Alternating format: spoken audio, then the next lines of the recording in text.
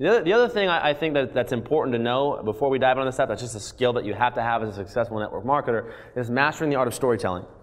Yes. All the top marketers that I know of are master storytellers. These people can captivate an audience with stories, and they're so good at it because the human brain thinks in pictures. It thinks in stories. This is something that was instilled in us at a young age, and it's you guys notice that all of our favorite entertainment movies are all stories. Yep. Right? Almost magazines, books, our favorite everything is stories. Advertising, the best advertising, stories. Yes. This is a big thing to notice. Facts tell, but stories sell. Facts only tell, but stories sell.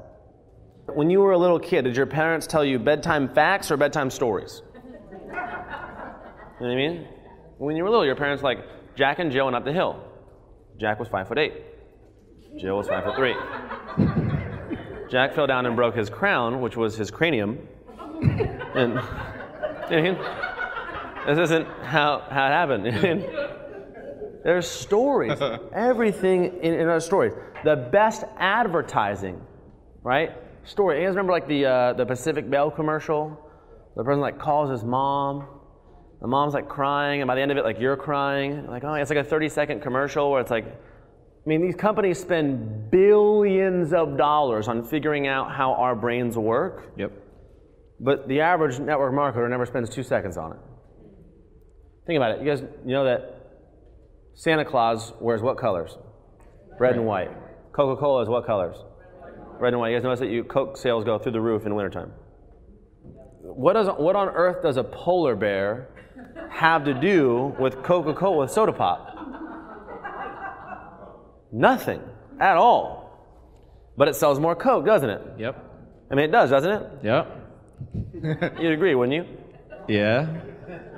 Think about it. Big Macs, right? Big Mac it's a hamburger. I don't personally eat at McDonald's, but if we were going to tell facts about McDonald's food, here would be a commercial for it. You see mom and dad driving down the road, little station wagon, little kids in the back, pull up behind a big truck full of cows. Little girl in the back, Daddy, look at the moo-moos. Oh, let's follow it. Right, drive in, it pulls into a nice little farm. Butcher walks out with just big slabs of meat on his hand, fresh off the carcass, McDonald's. I'm loving it, right?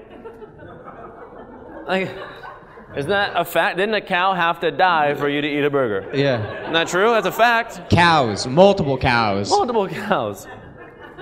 But if they did that, how many hamburgers are they going to sell? None. And you guys know the commercial that I had growing up with Larry Bird and Michael Jordan playing basketball. All right, it was off the building, off the blimp, off the backboard, nothing but net. What on earth does that have to do with hamburgers?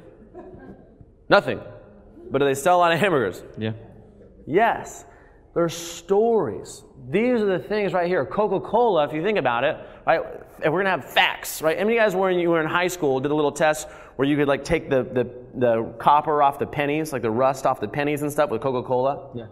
Here's the commercial for Coca-Cola. You know, doctor with his little white lab doctor coat on, his little pocket protector with pens stuffed to the max. He's like, watch the acid eat the nail. Coke, it's the real thing. This is what it does to your insides, right? How much Coke would they sell? None. But instead, how many of you guys remember this song from back in the day? If I could teach the world to sing in perfect harmony. That's the spirit. I'd like to buy the world a Coke and keep it company. Yes. See? When was the last time that commercial was on? Most of us weren't even born when that thing was on. And you still know it. Here's one thing I want you guys to get. Here's how good of a storyteller he is. He's telling you a story about storytelling. And most of you don't know it. When he told the story, he's telling a story about a commercial that doesn't exist. Facts. And what did he do? The guy in the little trench coat, pocket protector thing. Do you guys get that? You're involved in the story. You're sold on his story right now because he's telling you a story about storytelling. All of this is like we are doing to you what we do right now that works. Are you guys getting it? Does that make sense? It does make sense, doesn't it? Yeah. And this is what makes an impact that stays with somebody long term. If you notice, when Jesus spoke all the time, he spoke in what? Parables. Those are just stories. Yep. He could have said to the disciples, hey man, you're going to go share this gospel thing, and some people are going to be into it, and some people aren't. You know what I mean? Yeah. And that's kind of the whole story. Or instead, he tells the whole story of, there's this sower, and he's got these seeds. And he starts, doing what sowers do, and he starts spreading the seed around, and some of the seed falls on this path where the birds come in and get them. But rather than trying to chase birds and fight birds, he just keeps doing what the sower does, and he sows more seed. And some of it falls on this ground where it's shallow, and on the first hot day it withers and dies. Some of it falls on this ground where there's thorns, and it starts to grab root and it starts to grow, but the thorns choke it to death. Right? And then some of it falls on good soil. And the promise that he makes to his disciples is the seed always falls on good soil if you keep sowing the seed.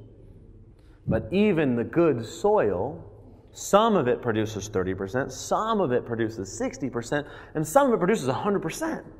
Now, why the difference in numbers? I don't know. I'm not God. All we know is it just keeps happening. So he tells that story. Now, all of us have probably heard that story at some point, and it sticks with us so much so in a way that we don't get discouraged when we're sowing seeds. But if he would have just, here's the facts, bro. Here's the facts. Some people are in, some people aren't. You know what I mean? Even the ones that are in, some of them do pretty good and some of them don't. I mean, you'd probably forget that by the time you left the room. But the story stays with you so much longer. The best training, the best trainers, the best people that help somebody experience a breakthrough are able to do it in a way where they can paint a picture in someone's mind. So much of my coaching, when I'm helping somebody go through coaching, whatever else, I'll put it in a story from. If you want to be really great at this business, master being a great storyteller and relating whatever this person needs to hear, whether it's a sale, whether it's a coaching, whether it's moving forward through something, into a story that they can relate with and apply to their life.